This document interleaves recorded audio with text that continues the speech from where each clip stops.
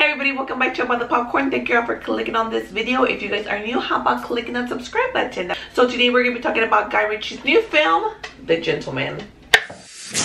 His name is Farrell, but spelled with a P-A, so it sounds like Farrell. Please! Alright, Farrell, kinda Farrell. So The Gentleman is rated R and it's an hour and 55 minutes long, and it's considered a crime action movie. And like I said a little while ago, it is directed by Guy Ritchie. And then of course we do have a bunch of really good looking actors in this movie. So The Gentleman follows Mickey, who is played by Matthew McConaughey, who found out that he was really good at selling weed and basically ended up building an empire. And so when he decides that he would like to basically get out of the game and sell his business, a whole bunch of things happen. I really want to give you guys spoilers, but I'm not going to give you guys spoilers because I don't want to ruin this for you guys. I think, you know what?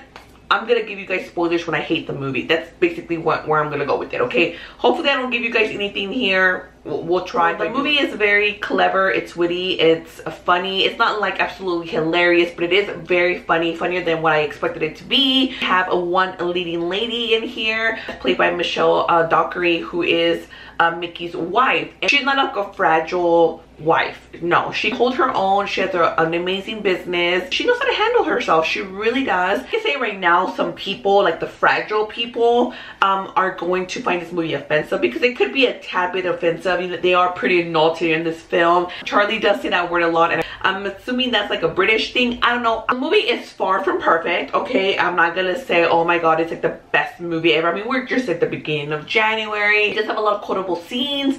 One of my favorite ones, well, two of my favorite ones. He killed someone. No, it was the gravity that killed him. And we need to invest in parachutes.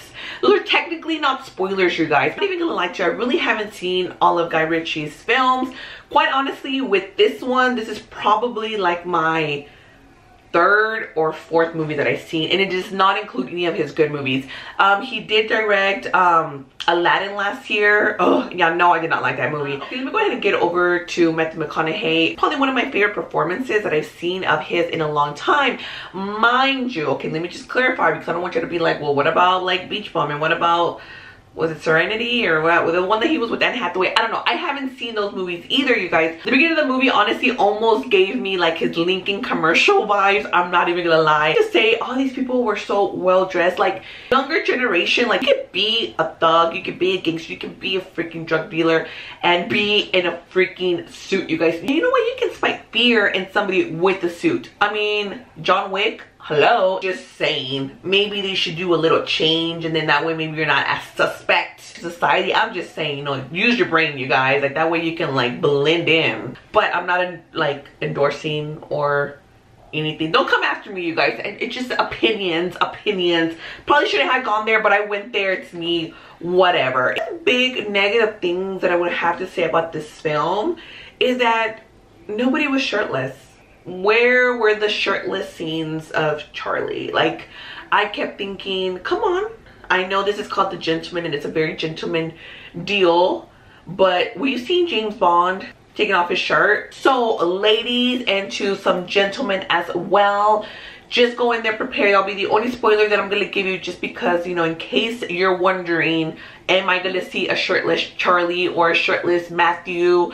No, you're not. So I would say like the first half are nothing but flashbacks. So Ray and Fletcher, who are played by Charlie and Hugh Grant, they're also the ones that are basically, well, Fletcher's the one that's telling the story. He's trying to sell some movie rights to certain things that he knows, and I'm about to give you guys a spoiler. I don't know if that's in the trailer or not, you guys, so let me just not really say too much about that. And of course, eventually we do end up in present time. Before I finish this review off, I cannot not say nothing about Colin Farrell, because he was phenomenal. He plays coach.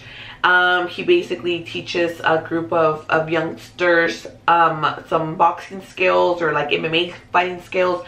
I don't know, he's really cool. Like his boys get into some trouble, and so now, since he's responsible for them, has to take care of things to make things right. I really like this movie a lot. honestly say that so far it's my favorite movie of 2020. Now it did release here in the US January 24th. I did forget to say that earlier, but it was already released in the UK. So if you've seen The Gentleman, let me know down below what you guys thought about it. Did you like it? Did you love it? Did you hate it? Or was it just not for you? If you haven't seen it, are you looking forward to seeing it?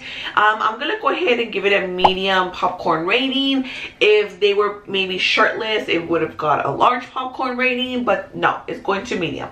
And again, it's really good. It's very clever, it's witty, it's naughty. Some offensive things. They're in London, they say cunt a lot, so if you don't like the word cunt, this may not be the movie for you. But here, am I forgetting anything?